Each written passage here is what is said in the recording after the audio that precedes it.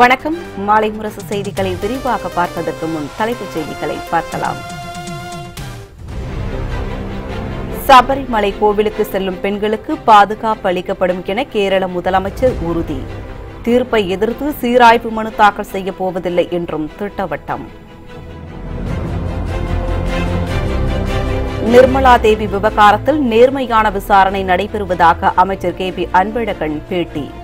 ஆளுநரின் அறிக்கையால் விசாரணைக்கு எந்த பாதிப்பும் வராது என்றும் தகவல். மதுரை சோழவந்தான் அருகே திருடப்பட்ட ஐம்பொன் சிலைகள் 2 நாட்களில் மீட்பு. சிசிடிவி காட்சிகள் மூலம் குற்றவாளிகள் பிடிபடுவார்கள் என ஐஜி பொன்மாணிக்கவேல் தகவல். எல்லையில் மீன்பிடித்துக் கொண்டிருந்த தமிழக மீனவர்கள் துப்பாக்கி முனையில் விரட்டியடிப்பு. வலைகளை அறுத்தெறிந்தும் இலங்கை கடற்படை அட்டூழியம். காஷ்மீரில் சிஆர்பிஎஃப் முகாம் மீது தீவிரவாதிகள் திடீர் தாக்குதல். பாதுகாப்பு படை வீரர்கள் 2 பேர் காயம். பயங்கரவாதிகளை தேடும் பணி தீவிரம். இனி விரிவான செய்திகளை பார்க்கலாம்.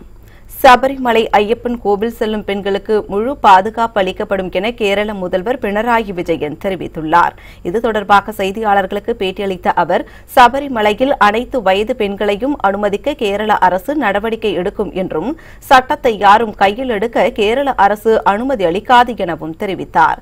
சபரிமலை விவகாரத்தில் உச்சநீதிமன்ற தீர்ப்புக்கு எதிராக சீராய்வு மனு தாக்கல் செய்யப்பட மாட்டாது என்று உறுதியளித்த பினராயி விஜயன், இந்து தலைவர்களுடன் தேவசம் போர்டு முதலில் கலந்து பேசட்டும் என்றும் கூறினார். உச்சநீதிமன்ற தீர்ப்பை கேரள அரசு நிறைவேற்றும் என்றும் அவர் உறுதியளித்தார். பாஜகவினர் இந்த விவகாரத்தில் பிரச்சினை ஏற்படுத்தாமல் இருந்தால் சுமூக தீர்வு காணப்படும் எனவும் பினராயி விஜயன் தெரிவித்தார். நிர்மலா தேவி விவகாரத்தில் விசாரணை நேர்மையாக நடைபெற்று வருவதாக உயர்கல்வித்துறை அமைச்சர் கே.பி. அன்பழகன் தெரிவித்துள்ளார். சென்னையில் செய்தியாளர்களிடம் பேசிய அவர், ஆளுநரின் அறிக்கையால் எவ்வித பாதிப்பும் வராது என்றும் உறுதியளித்தார். நிர்மலா தேவி விவகாரத்தில் முழுமையாக சரியான முறையில் விசாரணை மேற்கொண்டு அதில் யார் யார் சம்பந்தப்பட்டிருக்கிறார்களோ அவர்களுக்கெல்லாம் சரியான தண்டனை வழங்க வேண்டும் என்பதுதான் அரசுடைய நோக்கம். அதிலே யாரும் அந்த விசாரணையில் உள் நுழைய முடியாது. அந்த விசாரணையிலிருந்து யாரும் தப்பிக்கவும் முடியாது. ஆகவே முழுமையாக விசாரணை முடிந்த பிறகு அதில் சம்பந்தப்பட்டவர்களுக்கு முழு தண்டனை வழங்குவது அரசுடைய குறிக்கோளாக இருக்கிறது. அதில் எந்த விதமான தவறும் நடைபெறாது என்பதை ஏற்கனவே பலமுறை நான் சொல்லியிருக்கிறேன். இப்பொழுதும் அதை தான் சொல்லுவேன். ஆளுநர் அறிக்கையை ஏதாவது டிஸ்டர்ப் பண்ணுமா, விசாரணையை பாதிக்குமா? விசாரணை அவருடைய அறிக்கையானது எந்த விதத்திலும் நமக்கு பாதிக்காது. விசாரணை மேற்கொண்டிருக்கிறவர்கள் சரியான வழியிலே சரியான முறையிலே விசாரணை மேற்கொண்டிருக்கிறார்கள் என்பதை தெரிவித்திருக்கிறாரு. என்கொயரி கேட்டிருக்கிறது நானும் அமைதியா இருந்தேன். ஆனா இப்போ ஒரு கட்டத்துல ரொம்ப போயிட்டதுனாலதான் இந்த விளக்கம் சொல்ல வேண்டியதா இருக்குன்னு சொல்லியிருந்தாரு. இது எப்படி பாக்குறீங்க? எப்போ விசாரணை முடிவடையும்? விசாரணை கூடிய விரைவிலே முடிவடையக்கூடிய தருவாயில் இருப்பதாக தகவல் வந்திருக்கிறது. அந்த விசாரணை முடிந்தவுடன் சம்பந்தப்பட்டவர்களுக்கு உரிய தண்டனை வழங்கப்படும் என்பது. சோழவந்தான் அருகே கோவிலில் ஐம்பொன் சிலைகள் திருடப்பட்டது தொடர்பாக சிலை கடத்தல் தடுப்பு பிரிவு ஐஜி பொன்மாணிக்கவேல் நேரில் ஆய்வு செய்தார். மதுரை மாவட்டம் சோழவந்தான் அருகே குருவித்துறையில் உள்ள சித்திர ரத வல்லப பெருமாள் கோவிலின் கருவறை கதவை உடைத்து பல கோடி ரூபாய் மதிப்புள்ள 4 ஐம்பொன் சிலைகளை அடையாளம் தெரியாத நபர்கள் திருடிச் சென்றனர். பழமை வாய்ந்த இக்கோவிலில் சிலைகளை திருடியவர்களை பிடிக்க போலீசார் தீவிர விசாரணை நடத்தி வருகின்றனர். இதனிடையே திருடு போன ஐம்பொன் சிலைகள் திண்டுக்கல் மாவட்டம் விளாம்பட்டியில் உள்ள சாலையில் கிடந்தன. இதனையடுத்து அந்த சிலைகள் மீட்கப்பட்டு காவல் நிலையத்தில் ஒப்படைக்கப்பட்டன. இந்நிலையில் சிலைகள் திருட்டு தொடர்பாக விசாரணை மேற்கொள்வதற்காக சிலை கடத்தல் தடுப்பு பிரிவு ஐஜி பொன்மாணிக்கவேல் இன்று நேரில் ஆய்வு நடத்தினார். அங்கு சிலைகள் திருடப்பட்ட கருவறை, கோவில் விளாக்கம் ஆகியவற்றை பார்வையிட்டு கோவில் நிர்வாகிகளிடம் விசாரணை நடத்தினார். மேலும் சிலைகளை திருடியவர்கள் விட்டு சென்ற தடயங்களையும் பார்வையிட்டார். அவருடன் சிலை கடத்தல் தடுப்பு பிரிவு அதிகாரிகளும் வந்திருந்தனர். கணக்குல எதுக்கு வெட்டுறாங்கன்னா அதனுடைய கோல்டு காம்பனன்ட் பெர்சன்டேஜ் விகிதம் பார்ப்பான். அதை டைரெக்டாக சிலையை கொண்டு போயிட்டு அங்கே யார்கிட்ட கொடுக்குறோம் அவன் போலீஸ்ட்டை சொல்லிவிடுவாங்க. அதுக்காக கொஞ்சோண்டு ஒரு போர்ஷனை போய் அறுத்து இதில் என்ன இருக்குன்னு பார்த்தா பெர்சன்டேஜ் கம்மியாக இருக்கும். எக்ஸ்ட்ராக்ட் பண்ணுறது எக்கச்சக்க செலவாகும்னு சொன்னனால, எடுக்க முடியாதுன்னு சொன்னனால என்ன செய்வாங்க, ரெண்டாவது இவங்க ஒரு சைடு கடுமையான ஒரு நெருக்கடி மாட்டிக்கிட்டா பிரச்சனைங்கிறதுனால போட்டுட்டு போயிருக்கலாங்கிறது எங்களுடைய கணக்கு. அது இன்வெஸ்டிகேஷன் அப்படி வரலாம்னு நினைக்கிறேன். இதில் எங்களுக்கு ஜூரிஸ்டிக்ஷன் இல்லை. 2017 7வது மாதத்துக்கு முன்னாடி நடந்த குற்றங்களை தான் நான் பார்க்க முடியும். மற்ற கேஸுகளை இவங்க தான் பார்க்கணும். இது போக குற்றவாளிகளை அதிகப்படியாக ஒரு வாரத்தில் தூக்கிடுவாங்க. ஒரு வாரங்கிறது கொஞ்சம் தள்ளி போடுறேன் நான். எல்லையில் மீன்பிடித்துக் கொண்டிருந்த தமிழக மீனவர்கள் துப்பாக்கி முனையில் விரட்டியடிக்கப்பட்ட சம்பவம் கொந்தளிப்பை ஏற்படுத்தியுள்ளது. டீசல் விலை உயர்வை கண்டித்து ராமேஸ்வரம் பகுதி மீனவர்கள் கடந்த 2 வாரமாக வேலை நிறுத்தத்தில் ஈடுபட்டனர். இதனையடுத்து நேற்று முதல் மீண்டும் கடலுக்கு மீன்பிடிக்க சென்றனர். இந்நிலையில் அவர்கள் இந்திய கடல் எல்லைக்குள் மீன்பிடித்துக் கொண்டிருந்த போது அவர்களை தடுத்து நிறுத்தி இலங்கை கடற்படையினர் மீனவர்களின் 10க்கும் மேற்பட்ட வலைகளை சேதப்படுத்தி அட்டூழியத்தில் ஈடுபட்டனர். அத்துடன் மீனவர்களை துப்பாக்கி முனையில் விரட்டி அடித்தனர். இதனால் அச்சமடைந்த மீனவர்கள் உயிரை கையில் பிடித்துக் கொண்டு கரை திரும்பினர். பதற்றத்துடன் கரை திரும்பிய மீனவர்கள் இந்திய எல்லையில் கூட மீன்பிடிக்க தங்களுக்கு பாதுகாப்பு இல்லை என வேதனையுடன் கூறினர். 11 நாள் வேலை நிறுத்தத்துக்கு அப்புறம் இப்ப கடலுக்கு போனாங்க. கடலுக்கு போனா கடல்ல மீன் பிடிக்கக்கூடிய நிலைமைகள்ல இலங்கை கடற்படை மறிச்சுக்கிட்டு படகுகளை பூரா விரட்டி விடுறாங்க, தாக்க வர்றாங்க. அதனால துன்புறுத்தல் நிலைமை இருக்கு. டீசல் விலையை அதில் வாதத்துக்கு போயிடுச்சு. மீன் பிடிக்க முடியாத ஒரு நிலைமைக்கு இன்னைக்கு கடல் தொழில் ஆகி போச்சு. ஒரு பக்கம் இங்கிட்டு விலைவாசி பிரச்சனை, ஒரு பக்கம் நேவி பிரச்சனை, சமாளிக்க முடியாம மீனவ முறை தத்தளிச்சுக்கிட்டு இருக்கான். வைரமுத்து மீதான பாலியல் குற்றச்சாட்டுக்கு ஆதாரம் இருந்தால் காட்டுங்கள் என இயக்குநர் பாரதி ராஜா ஆவேசமடைந்துள்ளார். இலங்கையில் யாழ்ப்பாணத்தில் சுற்றுப்பயணம் மேற்கொண்ட இயக்குநர் பாரதி ராஜா அங்கு செய்தியாளர்களை சந்தித்தார். அப்போது மீட்டு புகார் குறித்து செய்தியாளர் எழுப்பிய கேள்விக்கு பாரதி ராஜா பதில் சொல்ல முடியாது என்றார். வைரமுத்து மீது பாலியல் குற்றச்சாட்டுக்கு ஆதாரம் இருந்தால் காட்டுங்கள் என ஆவேசத்துடன் பதிலளித்தார். என்ன பிரச்சனை?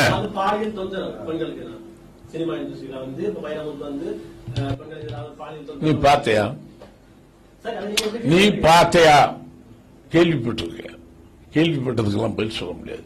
You have seen, it is my proof னு சொன்னா then I can give you answer. I told you already that don't ask me any other questions. Thank you. Goodbye. காஷ்மீரில் சிஆர்பிஎஃப் முகாம் மீது தீவிரவாதிகள் தாக்குதல் நடத்தியதால் பதற்றம் ஏற்பட்டுள்ளது.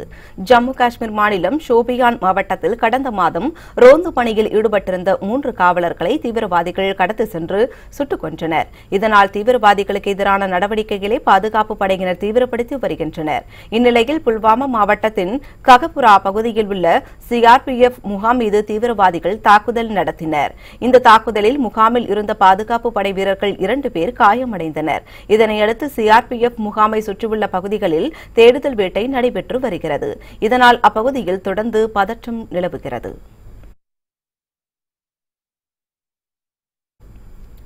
பெட்ரோல் டீசல் விலை தினம்தோறும் உயர்ந்து வருவதால் அனைத்து தரப்பு மக்களும் பாதிக்கப்பட்டுள்ளனர். சர்வதேச சந்தையில் கச்சா எண்ணெய் விலை உள்ளிட்ட காரணங்களை காட்டி பெட்ரோல் டீசல் விலை உயர்வை எண்ணெய் நிறுவனங்கள் தினம்தோறும் உயர்த்தி வருகிறது. இதுவரை விற்பனை செய்யப்படாத அளவிற்கு டீசல் விலை அதிகரித்துள்ளது. இதனையடுத்து எரிபொருளின் விலையை குறைப்பதற்காக எண்ணெய் நிறுவனங்களின் தலைமைச் செயல் அதிகாரிகளுடன் பிரதமர் மோடி டெல்லியில் நேற்று ஆலோசனையில் ஈடுபட்டார். இந்த நிலையில் பெட்ரோல் டீசல் விலையை இன்றும் உயர்த்தி எண்ணெய் நிறுவனங்கள் அறிவிப்பு வெளியிட்டுள்ளன. இதனையடுத்து சென்னையில் பெட்ரோல் விலை லிட்டருக்கு 11 காசுகள் அதிகரித்து 86 ரூபாய் 10 காசுகளுக்கும், டீசல் லிட்டருக்கு 24 காசுகள் அதிகரித்து 80 ரூபாய் 4 காசுகளுக்கும் விற்பனை செய்யப்படுகிறது. விலை உயர்வு குறித்து எமது செய்தியாளர் காயத்ரி தரும் கூடுதல் தகவல்களை இப்போது பார்க்கலாம். பெட்ரோல் டீசல் விலையானது தொடர்ந்து உயரத்தை எட்டி வருகிறது.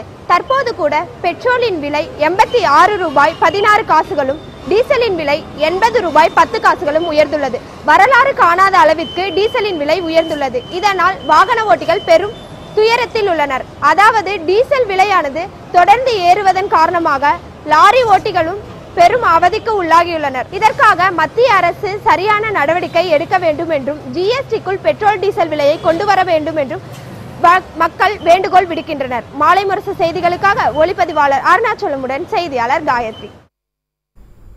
பெட்ரோல் டீசல் விலை நாள்தோறும் அதிகரித்து வருவதால் தாங்கள் கடுமையாக பாதிக்கப்பட்டுள்ளதாக வாகன ஓட்டிகள் தெரிவித்துள்ளனர். நான் வந்து இன்சூரன்ஸு அந்த கார்மெண்ட் இண்டஸ்ட்ரியில் சேல்ஸ் பண்ணிக்கிட்டு இருக்கோம். நாங்கள் ஒரு நாளைக்கு 60 கிலோமீட்டரு பைக்கில் சுற்றுறோம். ஒரு நாளைக்கு 180 ரூபா 200 ரூபாய் பெட்ரோலே செலவாகுது. இதுக்கு மெயின் காரணம் வந்து மத்திய அரசும் மாநில அரசும் நிறையா டேக்ஸ் போட்டிருக்காங்க. அந்த டேக்ஸை கொஞ்சம் குறைச்சாங்கன்னா நல்லாயிருக்கும். இதுதான் எங்களோட வேண்டுகோள். அட்லீஸ்ட் ஒரு 20 ரூபா 30 ரூபா குறைஞ்சா கூட டெய்லி எங்களுக்கு ஒரு வேற செலவுக்கு யூஸ் ஆகும். ராமச்சந்திர ஆதித்தனாரின் 5ஆம் ஆண்டு நினைவு நாளை ஒட்டி அவரது உருவப்படத்திற்கு அரசியல் கட்சி தலைவர்கள் பலரும் அஞ்சலி செலுத்தினர். மலைமுரசு அதிபர் ராமச்சந்திர ஆதித்தனாரின் 5வது நினைவு நாள் இன்று கடைபிடிக்கப்படுகிறது. இதனையொட்டி சென்னை 1000 விளக்கு பகுதியில் உள்ள மலைமுரசு அலுவலகத்தில் வைக்கப்பட்டுள்ள அவரது உருவப்படத்திற்கு அரசியல் கட்சியினர், தமிழ் அறிஞர்கள், தமிழ் ஆர்வலர்கள் உள்ளிட்ட பல்வேறு தரப்பினரும் அஞ்சலி செலுத்தினர். மதிமுக பொதுச் செயலாளர் வைகோ ராமச்சந்திர ஆதித்தனாரின் உருவப்படத்திற்கு மலர் தூவி மரியாதை செலுத்தினார். தமிழ் உணர்வு, தமிழ் இன உணர்வு, மொழி காக்கும் உணர்வு, இனம் காக்கும் உணர்வு, ஈழத்தமிழர்கள் துயரத்தை துடைக்க வேண்டுமென்ற உணர்ச்சி, அதனுடைய வடிவமாகவே ஐயா ராமச்சந்திர ஆதித்தனார் அவர்கள் திகழ்ந்தார்கள். நான் அவர்கள் மீது எல்லையற்ற மரியாதை கொண்டவன். மிகச்சிறந்த பண்பாளர், நட்புக்கு இலக்கணமானவர். மெர்கண்டைல் வங்கியை நாடார்குல பெருமக்களுக்கு மீட்டுக் கொடுப்பதற்காக அவர்கள் ஒரு புனித யுத்தத்தை, ஒரு குருசேட் நடத்தினார்கள். மாலைமுரசு இதழையும் மாலைமுரசு தொலைக்காட்சியையும் நடத்தி வருகிறார்கள்.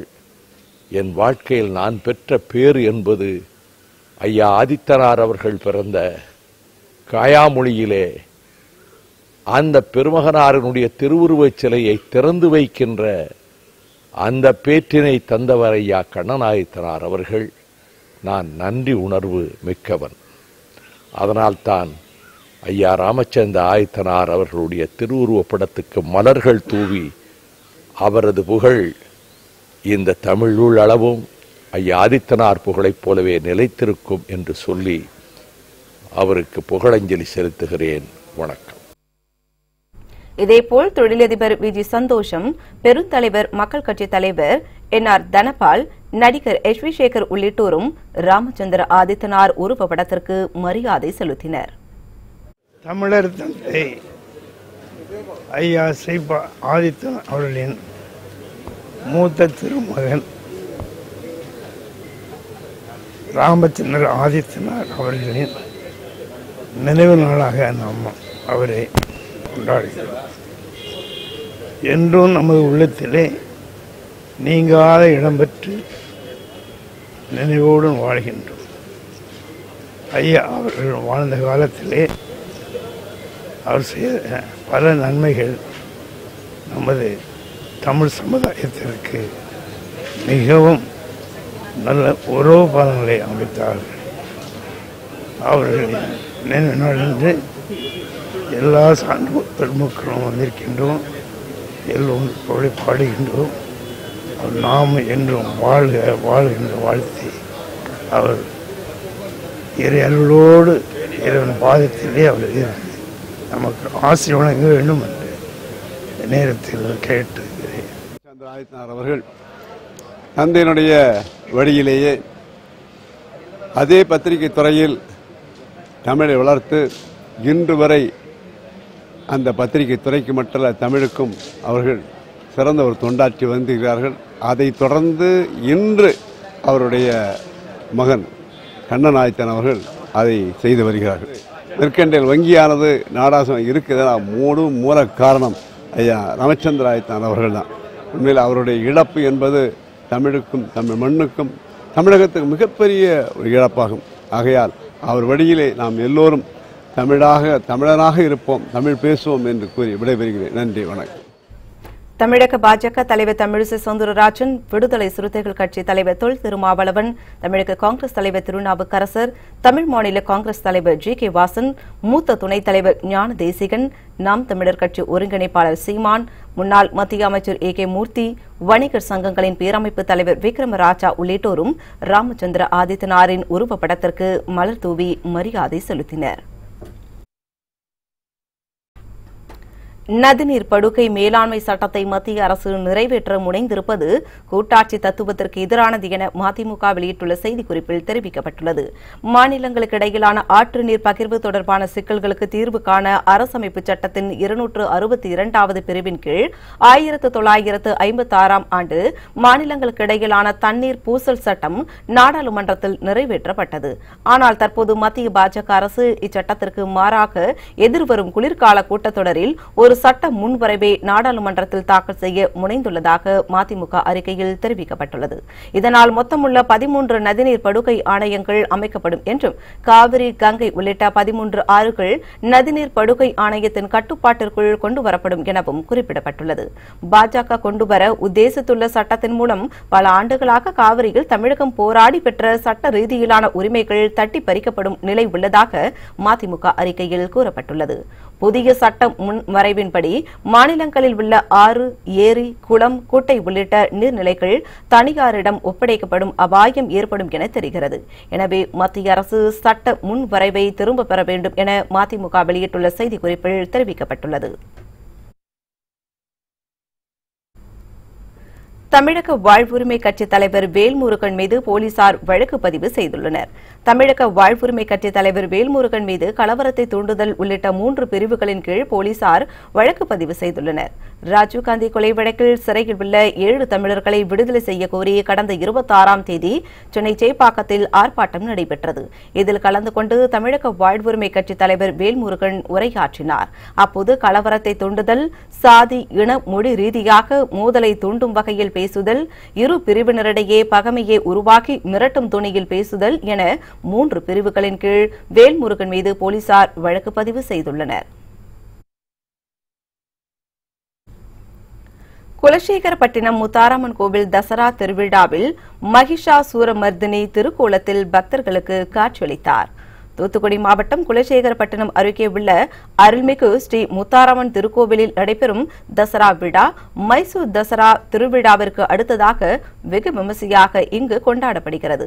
10 நாட்கள் நடைபெறும் விழாவின் 6ஆம் நாளான இன்று அன்னை சிம்ம வாகனத்தில் மகிஷாசூரமர்தினி திருக்கோலத்தில் வீதி உலா வந்தார். இதில் திரளான பக்தர்கள் சுவாமி தரிசனம் செய்தனர். மேட்டுப்பாளையம் அருகே நெல்லித்துறை பவானி ஆற்றில் சிக்கி தவித்த 3 கல்லூரி மாணவர்கள் உட்பட 4 பேரை தீயணைப்புத் துறையினர் பத்திரமாக மீட்டு எச்சரிக்கை செய்து அனுப்பி வைத்தனர். கோவையில் தனியாருக்கு சொந்தமான பொறியியல் கல்லூரியில் பயிலும் 3ஆம் ஆண்டு மாணவர்கள் சாகர் அலி, ராஜா, கார்த்திகேயன் ஆகியோர் மேட்டுப்பாளையத்திற்கு இருசக்கர வாகனத்தில் வந்தனர். அங்கு மளிகை கடை நடத்தி வரும் கார்த்திகேயன் நண்பன் சிவாவுடன் இணைந்து 4 பேரும் நெல்லித்துறை அடுத்துள்ள பவானி ஆற்றில் குளித்தனர். அப்போது வெள்ளம் குறைந்த அளவே இருந்தது. பின்னர் இருட்டத் தொடங்கிய நேரத்தில் திடீரென வெள்ளம் பாய்ந்தோடியது. இதனை கண்டதும் 4வரும் ஆற்றின் கரை பகுதிக்கு வர முடியாமல் கூச்சலிட்டனர். அலறல் சத்தம் கேட்டு ஹாரிஸ் என்பவர் போலீசாருக்கு தகவல் தெரிவித்தார். தகவல் அறிந்து அங்கு வந்த தீயணைப்பு துறையினர் பரிசல்காரர்கள் உதவியுடன் 4 மணி நேரம் சிக்கி தவித்த 4வரையும் மீட்டு எச்சரிக்கை செய்து அனுப்பினர். தேனி சோத்துப்பாறை அணையிலிருந்து முதல் போக சாகுபடிக்கு 30 கன அடி நீர் திறக்கப்பட்டது. தேனி மாவட்டம் பெரியகுளம் அருகே உள்ள சோத்துப்பாறை அணையிலிருந்து முதல் போக சாகுபடிக்காக நீர் திறக்கப்பட்டது. இதனால் பெரியகுளம், மேல்மங்கலம், லட்சுமிபுரம், தாமரைக்குளம் உள்ளிட்ட பகுதிகளில் உள்ள 2865 ஏக்கர் நிலங்களின் முதல் போக சாகுபடிக்காக 30 கன அடி நீர் திறக்கப்பட்டது. இந்நிகழ்ச்சியில் தேனி மாவட்ட ஆட்சியர் பல்லவி பல்தேவ், சட்டமன்ற உறுப்பினர் ஜக்கையன் மற்றும் பொதுப்பணித்துறை அதிகாரிகள் பலர் கலந்து கொண்டனர்.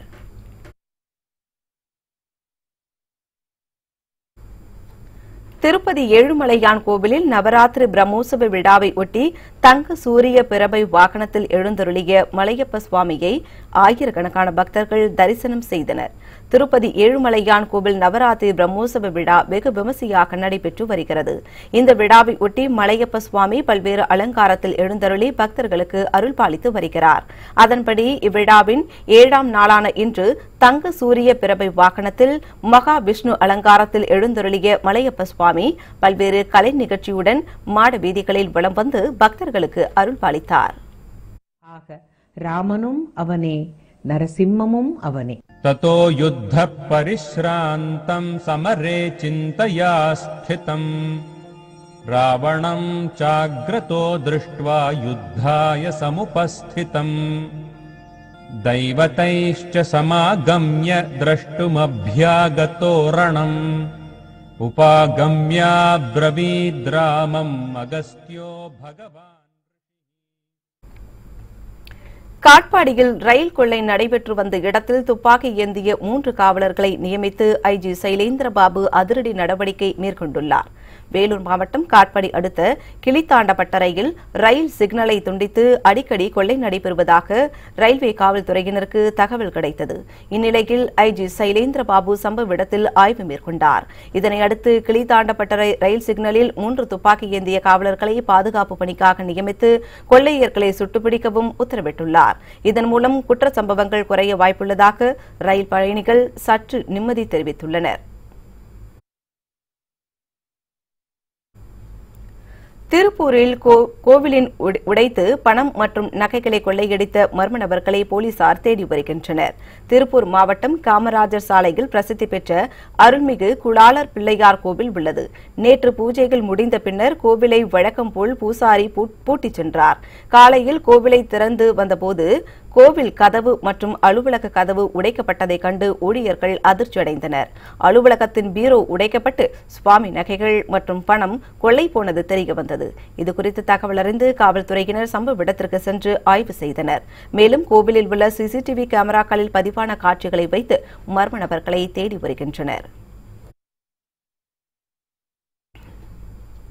வேலூர் அருகே மனைவியை அரிவாளால் வெட்டி கொலை செய்த கணவனை போலீசார் கைது செய்து சிறையில் அடைத்தனர். மதுரை மாவட்டம் மேலூர் அருகே உள்ள அழகிரிப்பட்டி கிராமத்தை சேர்ந்த ராதிகா பிரபு இருவருக்கும் கடந்த 3 ஆண்டுகளுக்கு முன்பு திருமணம் நடைபெற்றது. இருவருக்கும் ஏற்பட்ட குடும்ப பிரச்சினை காரணமாக ராதிகா தனது அப்பா வீட்டில் தங்கி தனியார் வேலை பார்த்து வந்தார். இந்நிலையில் வேலை முடிந்து வீட்டுக்கு சென்று கொண்டிருந்த போது அவரை பின்தொடர்ந்து வந்த பிரபு ராதிகா உடன் தகராறு செய்து அரிவாளால் வெட்டியதால் ராதிகா சம்பவ இடத்திலேயே உயிரிழந்ததாக கூறப்படுகிறது. சம்பவ இடத்திற்கு சென்ற போலீசார் உடலை மீட்டு பிரேத பரிசோதனைக்காக அனுப்பி வைத்தனர். மேலும் அழகிரிப்பட்டி அருகே தலைமறைவாக இருந்த பிரபுவை போலீசார் கைது செய்து சிறையில் அடைத்தனர்.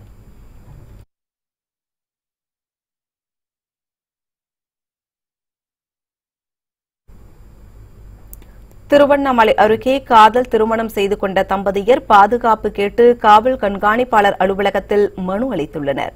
திருவண்ணாமலை மாவட்டம் ஆனாய் பிறந்தான் கிராமத்தை சேர்ந்தவர் கிரண்குமார். இவரும் அதே பகுதியை சேர்ந்த கலைச்செல்வி என்பவரும் ஒருவருக்கொருவர் காதலித்து வந்துள்ளனர். இருவரும் வேறு வேறு சமூகத்தை சேர்ந்தவர்கள் என்பதால் பெற்றோர்கள் காதலுக்கு எதிர்ப்பு தெரிவித்துள்ளனர். இதனையடுத்து வீட்டை விட்டு வெளியேறிய இருவரும் திருமணம் செய்து கொண்டனர். இந்நிலையில் உறவினர்கள் தங்களுக்கு கொலை மிரட்டல் விடுப்பதாகவும் எனவே பாதுகாப்பு வழங்கும்படியும் திருவண்ணாமலை மாவட்ட காவல் கண்காணிப்பாளர் அலுவலகத்தில் கிரண்குமார் கலைச்செல்வி இருவரும் மனு அளித்தனர். நானும் இவனும் லவ் மேரேஜ் பண்ணிட்டோம். எங்கள் அப்பாவுக்கு அது எங்கள் ரிலேஷனுக்கு யாருக்கும் அது பிடிக்கல. அதால எங்கள் 2 பேரையும் சாவடிக்கிறேன்னு சொல்லிட்டு சொல்கிறாங்க. அப்புறம் இவங்க ரிலேஷனையும் ஊர் உள்ள விடாமல் அடிக்கிறாங்க. அதுக்காக நாங்கள் எஸ்பி ஆஃபீஸில் கம்ப்ளைண்ட் கொடுக்க வந்திருக்கோம் சேஃப்டிக்காக.